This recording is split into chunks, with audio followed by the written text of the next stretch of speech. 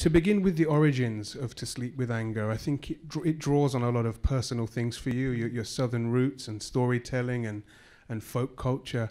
I think it'd be really nice for the audience to hear about how you kind of conceptualize this project. The whole thing about folklore, that's a part of it, you know. I grew up in that kind of culture, you know. And so I started with that, but the people who had started the development process with me wanted to change it into some sort of Hollywood kind of thing, you know. And I said, no, you can't, you know, because you're taking all you're taking the soul out of it, you know. And they wanted to do a story about the middle-class black family, you know, and forget about the country and the historical element and things like that. Forget about that. And I'm sorry to use the word they because I don't want to name any names, but anyway. So, because in this business, they remember everything. So what they do is, in order to encourage you to make these changes, and they pay you on installments, you know. If you do what they tell you to do, they'll send a check to your house, you know.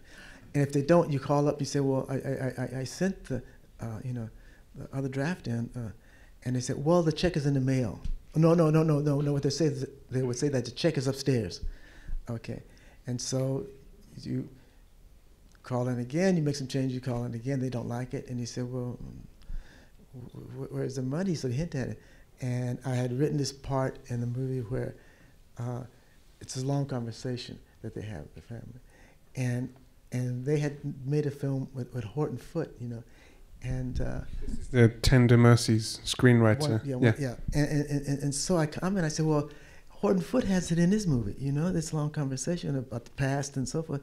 And this person said, well, you're not Horton Foote, you know. I said, okay. And so I took the material back, and they sent me this letter saying, I'm never going to be a writer, you know.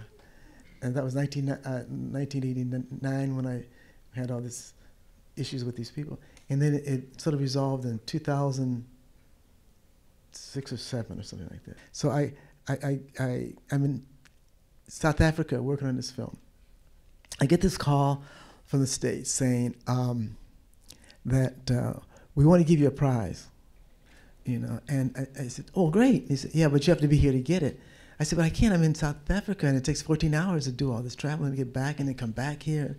And they said, well, you got to be here to get it. I said, well, can't someone else come and get it? No, you have to be here. And I'm getting upset, kind of like, you know, because it's a long trip, you know. And so I'm about to say, no, forget about it, you know.